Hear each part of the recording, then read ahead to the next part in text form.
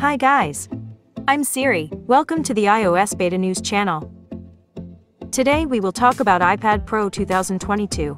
Apple announced earlier this year a new generation, iPad Pro with the M1 chip, 5G support, and a mini LED display. The new display technology, however, is exclusive to the 12.9-inch model, at least so far. In a new research note, reliable analyst Kuo says that both 11-inch and 12.9-inch iPad Pro will feature a mini LED panel in 2022. According to Kuo, Apple has been investing in more mini LED display suppliers as it plans to adopt the technology in more products. Apple's first device with a mini LED display was the 12.9-inch iPad Pro introduced earlier this year. For those unfamiliar, mini LED relies on thousands of really small LEDs in the backlight, which results in higher contrast ratios and deeper blacks, similar to OLED. Since this technology is more expensive, Apple only adopted it in the 12.9-inch iPad Pro this year.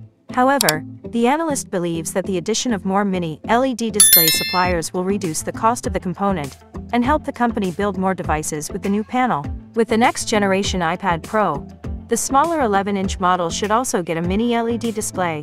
Kuo's report also corroborates that the 2022 iPad Pro will likely keep the same screen sizes as the current generation, which are 11 and 12.9 inches. A Bloomberg report last month claimed that Apple has been developing a redesigned iPad Pro with a glass back, but it's unclear whether Apple will actually adopt the new design in 2022.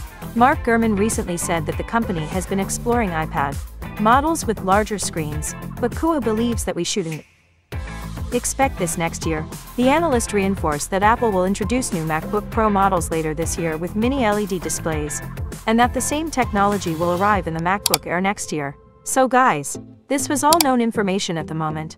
Thanks for watching. If you like this video, like, subscribe, click to bell. Siri was with you.